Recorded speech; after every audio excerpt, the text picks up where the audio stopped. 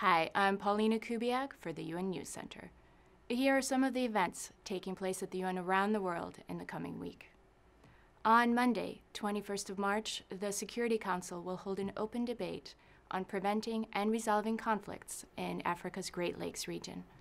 Monday is also the International Day for the Elimination of Racial Discrimination.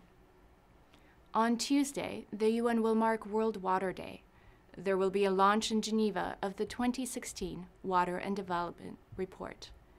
On Wednesday, the Security Council will hold closed consultations to discuss the situation in Syria. And on Thursday, the Commission on the Status of Women is set to wrap up its historic 60th anniversary session. We'll be covering these stories and more at the UN News Center. You can find us at un.org/news, and you can also follow us 24/7 on Twitter and Facebook.